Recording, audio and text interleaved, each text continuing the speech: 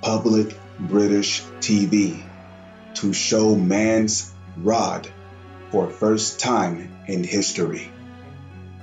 Shalom. First and foremost, giving all praises, honor, glory, respect, and blessings to Yahweh, Ba'ashem, Yahweh Shai, Ba'ashem, Rarach HaKodash. Salutations to the Lord's elect on the four corners of the earth, pushing this truth and patiently waiting for Yahweh Shai's return. Double honors to the apostles and elders of Great Millstone, which have taught us everything we know through the spirit and power of Yahweh, Ba'ashem, Yahweh Shai. Free Willy, British TV to show erect penis for first time in history, but online public not impressed.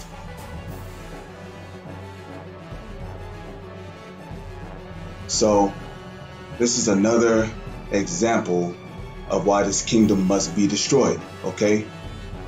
I mean, you can see the wickedness, that is polluting the whole earth. And Salakia, Yahweh Ba'ashem, Yahweh Shai just suddenly put another scripture in my head. So I would like to bring that out real quick.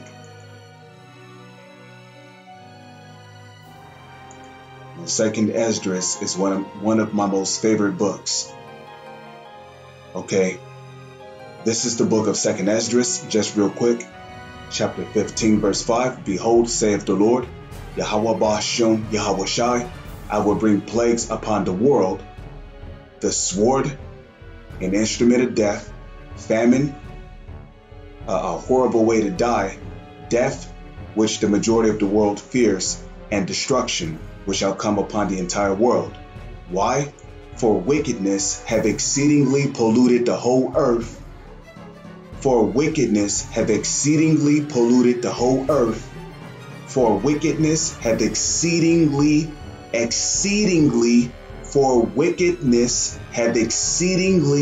polluted the whole earth, and their hurtful works are fulfilled. Right, hurtful works are fulfilled. Now, when you read the book of Genesis on the account of Noah, it tells you that it repented of Yahweh Ba'ashem, Yahweh Shai, it repented of the Most High that he made men. Okay? So, the Most High, he was angry. He was pissed at what he was seeing happening on the planet Earth. And that's why he flooded the whole planet. Okay? He flooded the whole planet because wickedness had exceedingly polluted the whole earth. Okay? The thoughts of men was only wicked continually, corrupted, evil. And the same thing that happened during the time of Noah is happening now.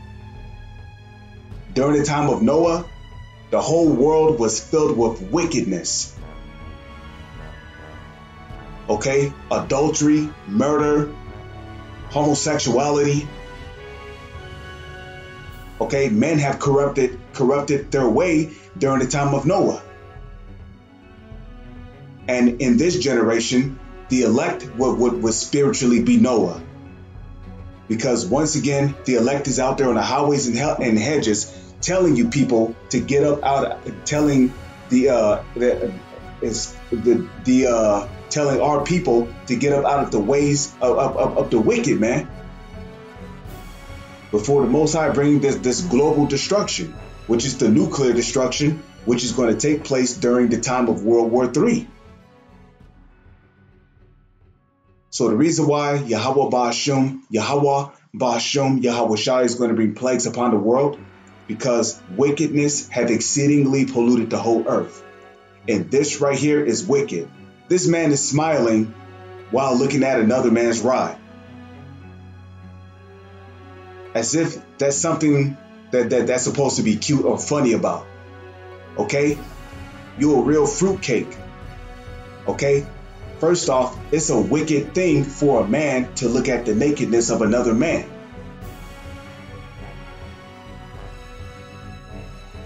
Okay?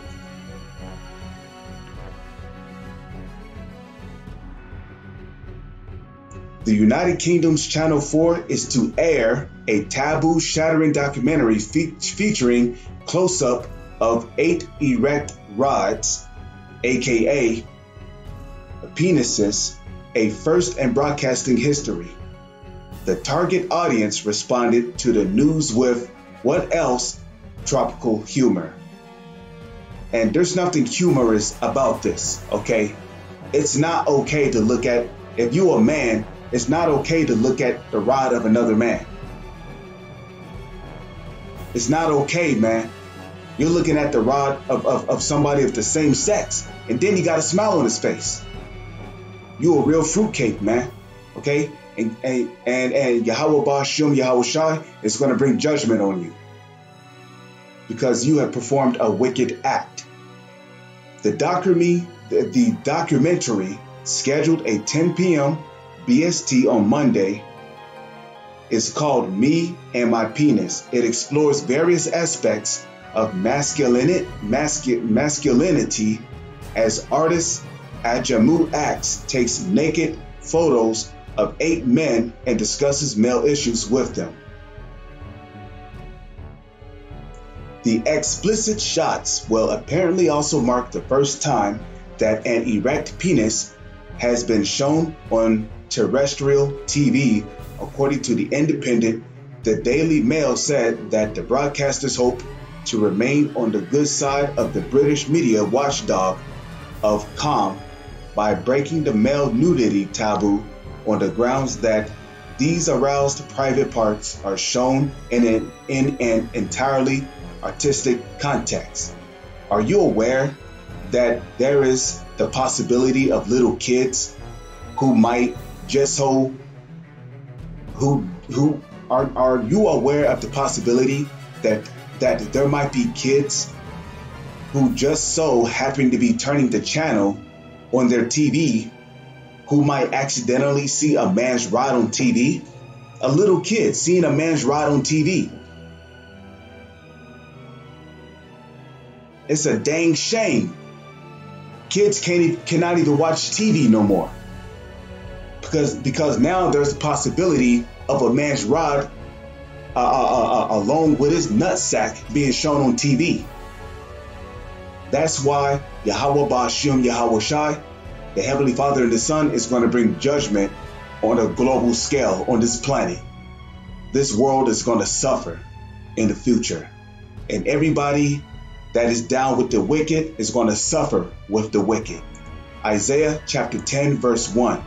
Woe unto them that decree unrighteous decrees, and that write grievousness which they have prescribed. The word decree, when you look it up, it means a decision or a law. This right here is a wicked decision. The word woe means destruction. So destruction is coming to the wicked. Though hand join in hand, the wicked shall not go unpunished. Leviticus chapter 18 verse 22. Thou shalt not lie with mankind as thou liest with womankind. It is abomination, right? Because to look at another man's nakedness, if you a man looking at another man's nakedness, that's the same as lying down with mankind. Because what's the whole purpose of a man looking at a woman naked? To pop her, to have sex with her. So if you a man looking at another man's nakedness, that's the same as, well, I wouldn't say it's the same as having sex with a man, but it is a very abominable act. Okay? It is a very abominable act. And the Most High can judge you for that, for looking at the rod of another man. Okay? The scriptures tell you in this very same verse, thou shalt not look upon the nakedness of thy father. So how much more another man outside of your family? You're not supposed to look upon the nakedness of your own father. You're not even supposed to look upon the nakedness of your own mother, because that's the same as looking at the nakedness of your own father. So if you're not supposed to look at the nakedness of your own father, how much more the nakedness of another man outside of your family? The Most High is going to, the Heavenly Father and His Son is going to kill the 2/3 of our people. You're going to get your judgment, dude. You over here smiling like it's funny. And you know what? He might be a tear. Because no normal Jake would think this is okay.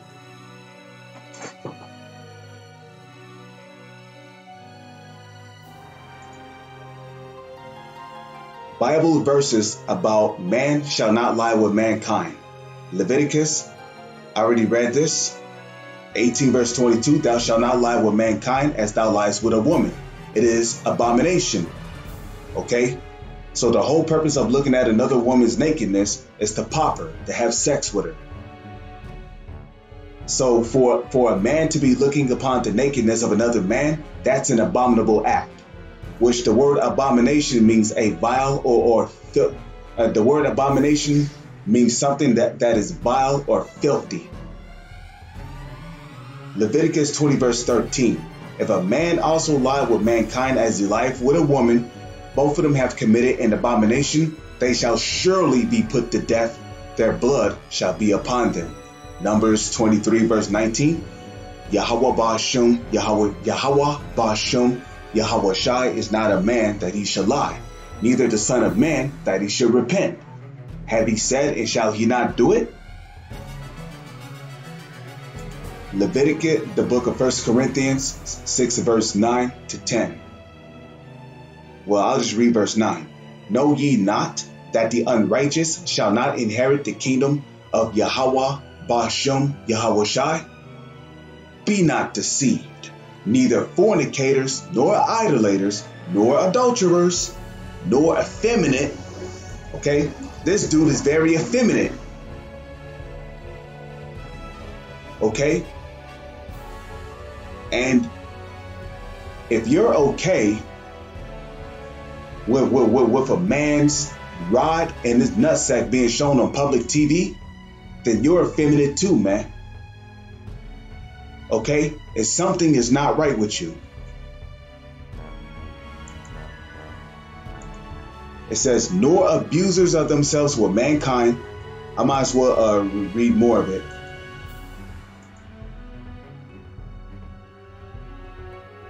Okay? Nor abusers of them. Whoa, hold on. Let me read it again. 1 Corinthians 6 verse 9. Know ye not that the unrighteous shall not inherit the kingdom of Yahweh Ba'ashum, Yahweh Shai? Be not deceived, neither fornicators, nor idolaters, nor adulterers, nor effeminate, nor abusers of themselves with mankind. Okay?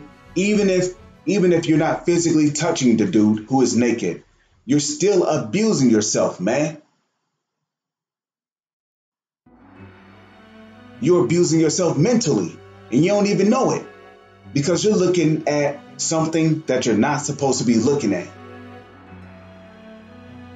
You're looking at the rod of another man. So you're abusing yourself, man.